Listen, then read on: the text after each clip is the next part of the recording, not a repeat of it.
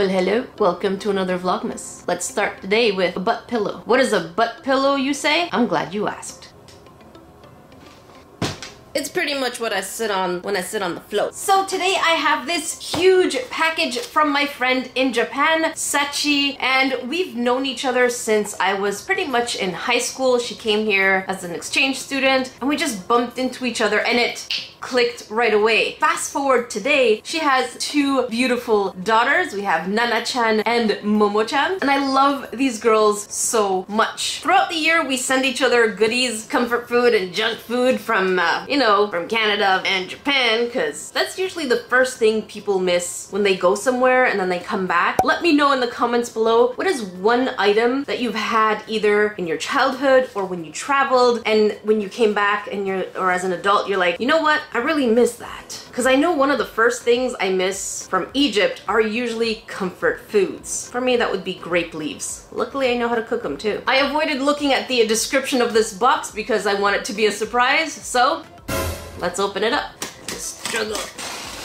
And here's the inside of the box. I love that it's blue.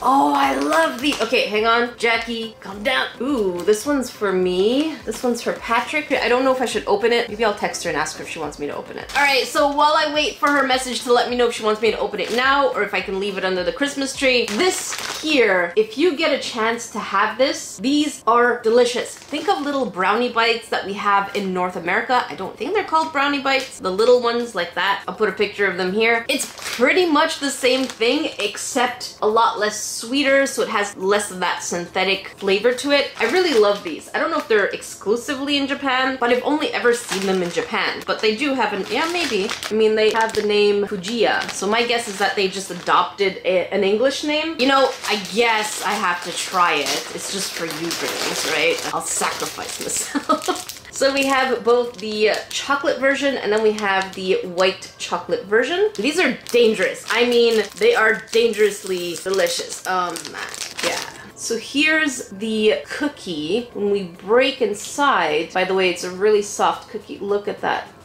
And it's a brownie. It just smells like a brownie. It is a lot less sugary and oh, good. By the way, if you're new here, welcome to my vlog channel, Nerdy Jackie. My main channel is Nerdy Crafter, so make sure that you go on Nerdy Crafter as my main channel. I will not be uploading Vlogmas videos on this channel when I upload on my main channel. So Tuesdays and Fridays, go on over to my main channel, and then all the other days, Vlogmas videos will be here. All right, putting my hand in randomly. Next, oh, what is that? So we have some matcha flavored cookies. Oh wow, that smells very green tea-ish. So this is what it looks like. It almost looks like an arrow. Oh wow. Wow. It has this texture of a Cheeto, not the flavor. The texture of a Cheeto, but with green tea flavor. That is really delicious. Oh my god, that's probably one of my new favorites now. And then we have... yes! If you get a chance to get this ramen, it is the best ramen I have ever had. So instant noodles in Japan are let me put it down, are very differently flavored than the ones in North America. I absolutely hate instant ramen in North America just because they have like this synthetic weird flavor to them. Whereas in Japan, the actual instant ramen tastes as close as possible to the ones you can get in the shops. So the pork base is kind of creamy with flavors like sesame seed and spicy and just so delicious. So honestly, pick these up if you get a chance. And then choco chip. That looks cute. So we have choco chips cookie, and I don't think I've ever had this one before, and it's so cute. Look at that. It has a little bear. I'm gonna try everything out. Usually I don't like starting my day off with sweets, but I'm gonna make an exception. And of course, Japan being really huge on packing everything individually for freshness sake. I know some of you might say that's too much wrapping and too much plastic. I agree with you. Japan tends to wrap everything individually. However, big comma, Japan is probably one of the best countries when it comes to recycling and reducing their waste. They have so many days for different kinds of recycling and garbage and all that stuff, and they take it really seriously. And oh wow, That smells like Chips Ahoy. I remember sniffing the Chips Ahoy as a kid. I put my nose into everything. It has this nostalgic smell for me. I haven't had Chips Ahoy in years, and it's really convenient because it comes in a 2-pack. So when you're having a coffee or tea, you can just take one of these out. Now the question is it soft or hard? And oh, that is good. So it is a hard cookie, and the cookie itself is almost not sweet at all. It has this nice, rich, deep cocoa flavor, and then the sweetness and bitterness, perfect balance, comes into the actual chocolate chip cookie. Wow, that is delicious. And then we have this wafery matcha, I believe it's matcha? It's green tea and red bean flavor. I like these little wafers. I'm not going to open it, but you can imagine it's like this thin wafer with flavor right on top. And then pretz! Pretz is a savory type pocky. It's actually pronounced pocky in Japan. In Japan, it's pocky. So it's a savory version, and this is, I believe, salad flavor. I love this. And then, oh, 2 boxes with the same size. And yes, Pat loves these. What's this? Oh, maple flavored cookie. That is really cool. I haven't tried this one. And then we have the chocolate one, which I've tried and I absolutely love. Let's try the maple one. I'm kind of a maple snob because Canadian. We pride ourselves on our maple flavors. Enjoy the superb taste of chocolate and biscuit made with the finest ingredients. For one of the rare times, it's not English #1. That's good to know.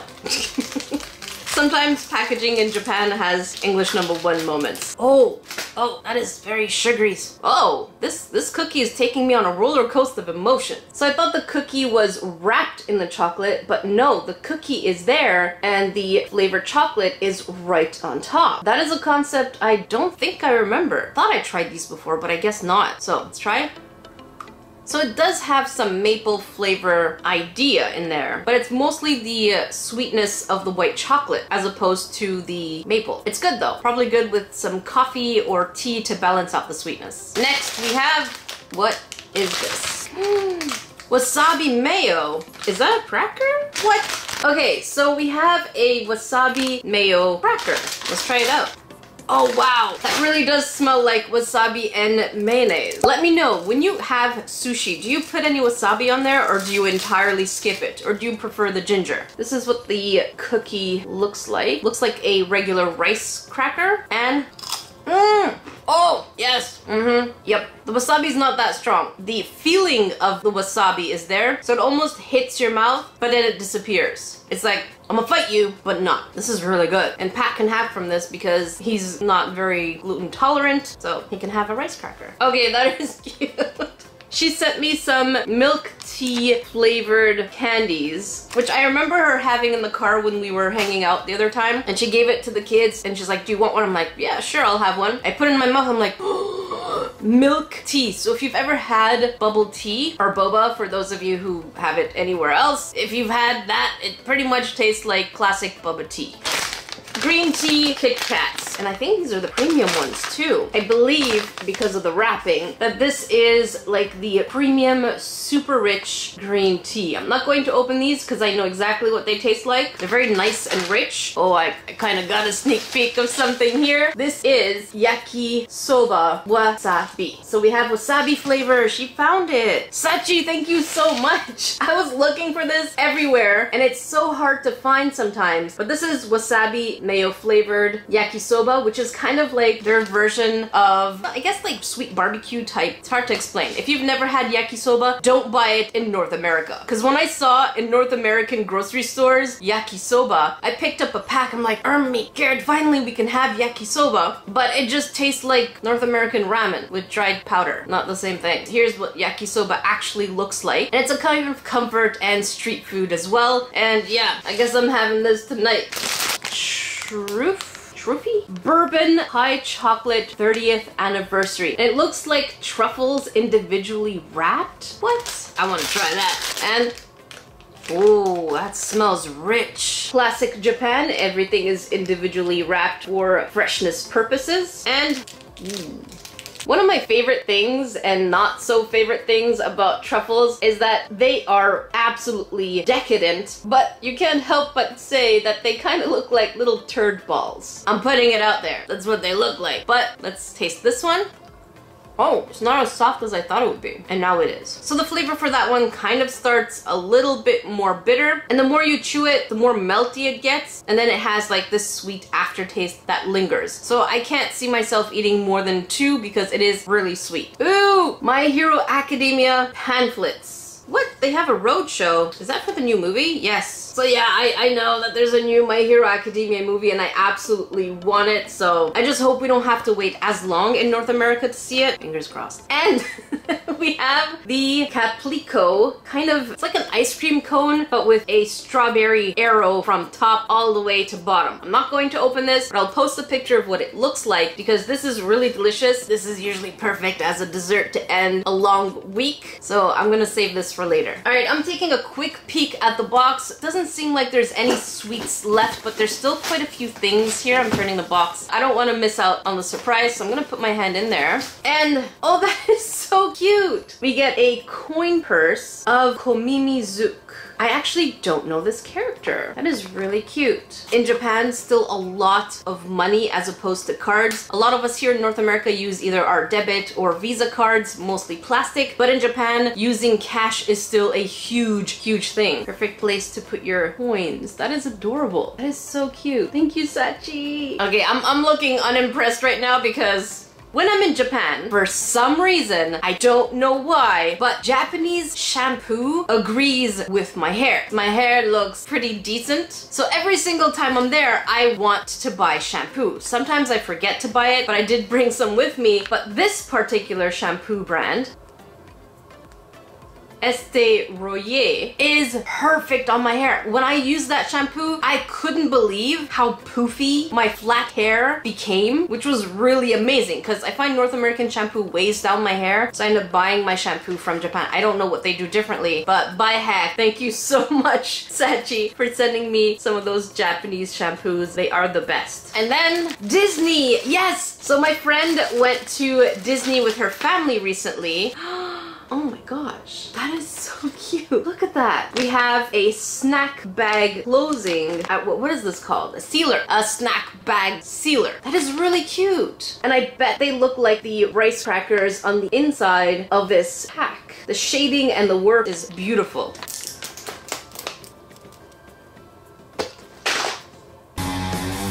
This is absolutely gorgeous. I love it. And it even feels, the texture on there feels like a rice cracker. Love this. And here we have the map of the Disney park, I believe, the one in Tokyo. I went to Disney Sea in Tokyo, which is only in Tokyo. I'll leave some B-roll for you grains to see. And I thought it was fun, but it was more thematic. So think of Disney Sea as more geared towards an adult audience. It had these gorgeous things to see, but not so much focused on rides. All right, and oh, is that like dango type sweet barbecue?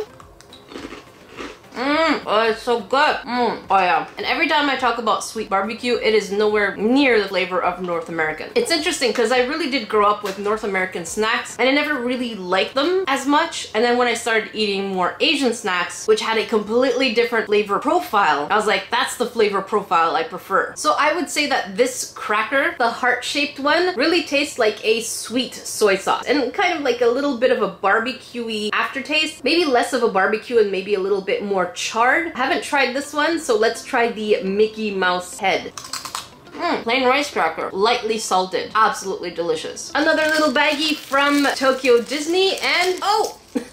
Oh no, that is so cute! A ramen bowl with little Mickey themed Naruto down here and the bowl. And the little scoopy spoon that comes in there also has Mickey. So every time she goes to Disney, which is one of her favorite places, she gets me one of these little keychain things and I decorate my bag with it. So if ever you're at like Comic-Con or anything like that and you hear a person walking and their bag is doing this, that's me, because I have so many of these on my bag. So you'll probably hear me before you see me because I'm so short. I think we're getting back into snacks now. Yes! Let me show you. Wow, Jackie, good job. So I dropped them everywhere, but I guess we can take one at least. These are kind of like large Cheetos in terms of texture, but the flavor on this here, which is like a premium cheese, brie flavor, Cheetos for grown-ups. for a more refined palate. Those of you who've sniffed brie, you know exactly what it smells like, so don't sniff brie. But in terms of flavor, it is a kind of elevated cheese flavor. So you can see what I mean when I say that it's Cheeto-y. Yes! Oh me good! We have Japanese gummies, which we call gummies in Japan. I've had the peach one. I absolutely love it. I've had the grape one. I absolutely love it. I've never had the orange one, so I have to try it. Last time I was in Egypt, I remember the fruits tasting so sweet. But in North America, every time I try to grab fruits, I would say the majority of time, fruits here taste like cucumber. Almost every fruit, it's lacking so much flavor. So more often than not, I just don't eat fruits in North America, except for bananas. Bananas are, it's hard to get bananas wrong. Oh wow. But again, in Japan, fruits are sweet. They're so melty. It's like very honey and sugary, and it tastes like how I remember fruits tasting as a kid. Oh wow. This smells like such a sweet orange. And it just looks like gummies on the inside. Here's a close-up and yep. Oh wow. The flavor of like that real orange flavor really hits you the second you take like your third or fourth chew. So if you like this really strong orange flavor, this is the right one. You know how when you peel an orange, you can smell it? That's how it tastes like. Why am I doing this? I don't know. She also sent a capsule toy. I can't tell from the outside what capsule toy it is, but I'm going to guess maybe from Disney. And if it's not from Disney, my guess is like it's probably cat themed. It is cat themed, so I'm not quite sure what it is. Let me put it together.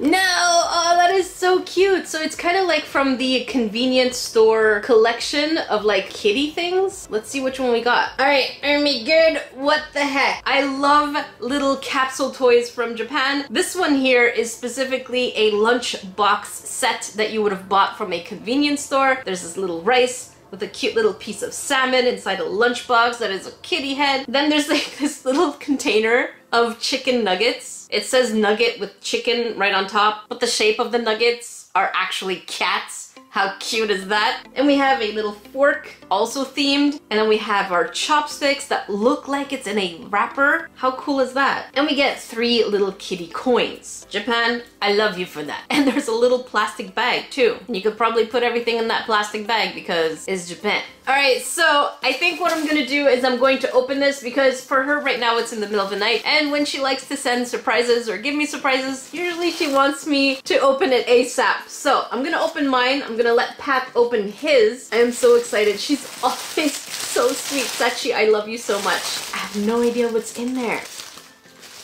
What is that? Oh my gosh, is that Ramses? That's gotta be Ramses. Okay, that looks like Ramses. Where did she get this picture from? Okay, let's open it. This is a custom bag. Oh my gosh, Sachi, that's Ramses.